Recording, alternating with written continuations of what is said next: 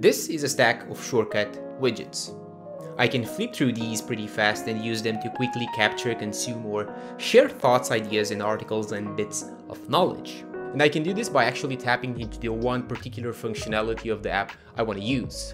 And the main reason I'm doing this nowadays is because I want to shift the primal use of my iPhone here and sort of transform it into a capturing device, period, while removing the paradox of choice and also the mindless consumption and random scrolling through the apps. And as you can see, I only have one home screen and I cannot swipe between pages. And the phone I currently use is an iPhone 8.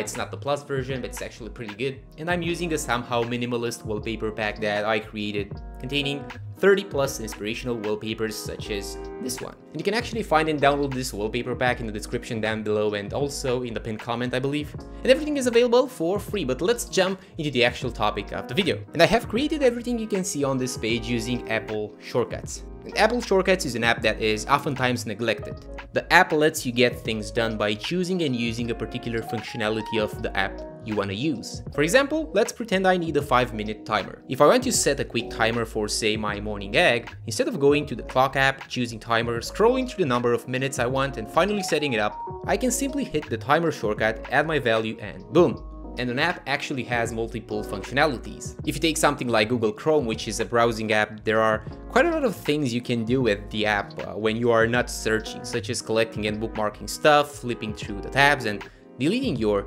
history as well. But what if you want to use it for pure search? Instead of, say, opening the app and hitting the search box and doing your thing, you can start searching right away. Another example is searching for something on YouTube. What I normally have to do is to open the app, face my feed, probably check my notifications as well, and forget the thing I wanted to search for, which was my initial reason why I opened YouTube in the first place. And if I want to dive deeper into an app, I would simply search for it using the search feature, making the process more mindful overall. And I believe again that we should start using our smartphones as tools to gather and collect bits of knowledge, capture and generate ideas on the spot, and in the end not let the smartphone control you. And this is why I do not want to keep tons of apps on the screen. My new Shortcuts layout actually takes advantage of the new folder structure feature in iOS. And currently I own 2 folder stacks having 5 sets of colors. The first one is called Search and Cap, aka Search and Capture. The second folder is called Consume and Digest. In the Search and Cap folder, I keep apps that I would like to quickly summon in times of need, for capturing things such as text, audio, while also keeping my options open and allowing myself to send a quick message, do a quick search, or setting up a quick timer. These have the color green.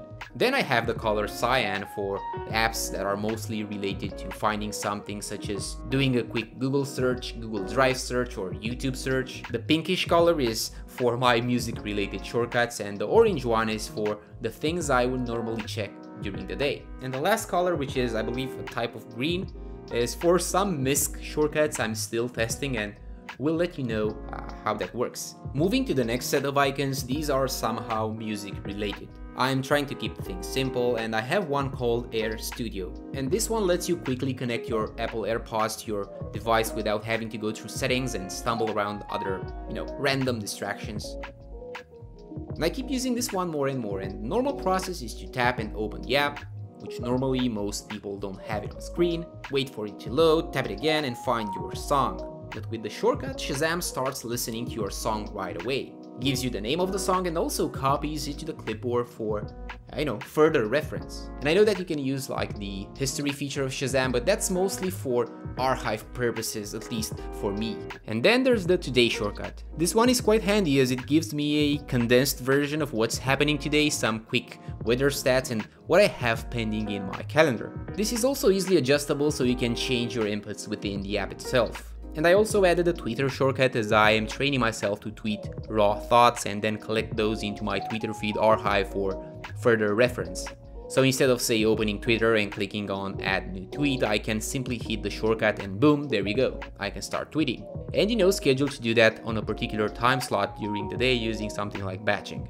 I also have 2 top news type of shortcuts. And I'm currently keeping those at the bottom of my stack because I don't like looking at the news that much. This can give me again a condensed view of the news as well, and not allowing me to fall into a rabbit hole once again. And I'm still testing out the last two shortcuts, as they are kind of consumption related. One allows me to quickly download a YouTube file, maybe I found just like an interesting song or an interesting video I want to keep. And the other one is simply like a word lookup no BS tool. And I'm also using an app called Toolbox Pro, which enhances my shortcuts functionalities by adding new shortcut models that I can inject into the default app. And Toolbox Pro is essentially an app that makes shortcuts more powerful overall and adds more actions that are not available by default.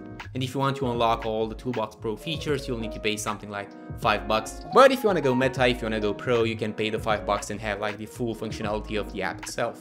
I also have a few apps on the screen as well, just because I know that these are the apps where I usually dive deeper and are not that distracting overall. And the idea behind this particular layout is that I can open my phone and I won't be tempted to use the full functionality of a particular app. And if your phone is slowly and gradually becoming a distraction instead of a tool you can use to your advantage, you can try out this iOS shortcut capture and consume type of layout. And one other trick I found useful is to remove the case from the phone itself, and I found out that this sort of like resets my perception. And this sounds kind of weird at first, but you see, the human brain actually gets used to something pretty fast, and the feeling you get when touching your case and your phone is actually slowly and gradually becoming routine. So I found that if I keep my case on for say 1 month, when I do remove the case to use the iPhone at its naked state, it's in its baby suit, I experience a whole new sensation when holding it in my hand. It actually feels like a new phone. So it's just like quite interesting how you can reset your perception by simply just like removing your case. And this is why I feel like this resets my hedonic treadmill and prevents me from craving for a new phone, as again, by rotating my case, I get the use of a new phone every single month.